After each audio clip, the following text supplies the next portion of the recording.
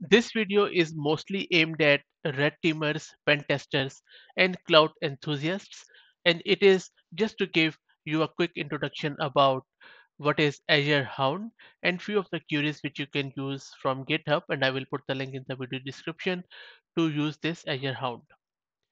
Now, when it comes to internal penetration testers and tests, obtaining access to domain admin privileges is often one of those crucial goals. There are various methods to achieve this, one of which involves utilizing the combination of SharpHound and BloodHound to enumerate and or map out the path that can be looking for machines with active domain admin sessions or identifying the shortest path to domain admin. But what happens when we switch to Azure? Is it possible to achieve the same results in the environment? For that, you need to use AzureHound. So what is AzureHound? It's literally just the Bloodhound data collector for Azure. Yes, that's pretty much it.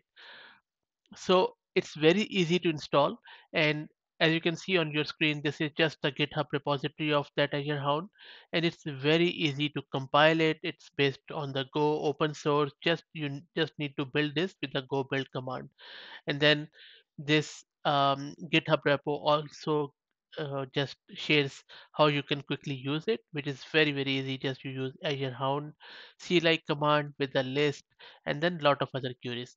And if you are after few of the queries, then I will also paste the link to another open source repository which you can which you can check, and let me quickly go at the top.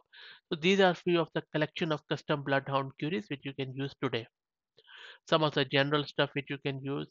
And then for the attack paths, we have queries like finding all the Azure users with a path to high value targets. You can also find out on-prem sync user or even paths to Azure VMs and so on and so forth. Very useful resource if you want to do some of this pen testing and your cybersecurity posture. So again, I'll put the link to these repos in the video description.